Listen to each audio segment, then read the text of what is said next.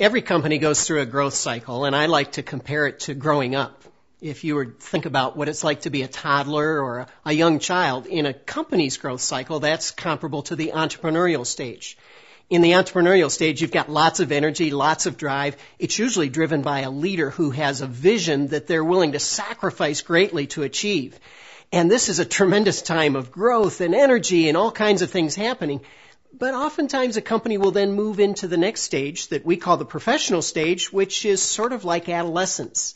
When you go through adolescence, you probably remember some days you act very grown up and other days you don't act so grown up and you have to struggle with zits and things like that. Well, in a corporation, this is the time when we're developing more structure and identity, and oftentimes it involves passing on the leadership from the entrepreneur to a group of professionals or a management team. And sometimes the organization acts very mature, like they have their act together. And other times they sort of regress back into childhood or back into the entrepreneurial part where there's a lot of energy and maybe not the right kind of direction.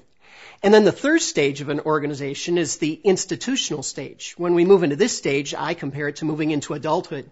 And if you think about what the challenges are in adulthood, you have to start thinking about your weight management and exercising, and you're trying to maintain your vitality because you don't have all that energy that you had when you were a young kid or a teenager.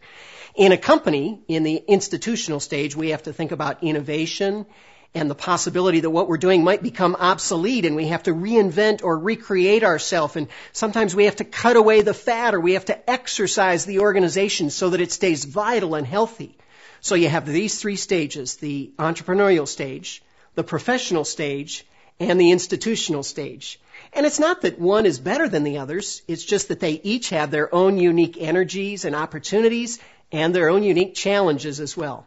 Wherever you're at, if you think about what's unique in each of those stages, you'll understand how you can keep growing and remain healthy and vital in the days to come.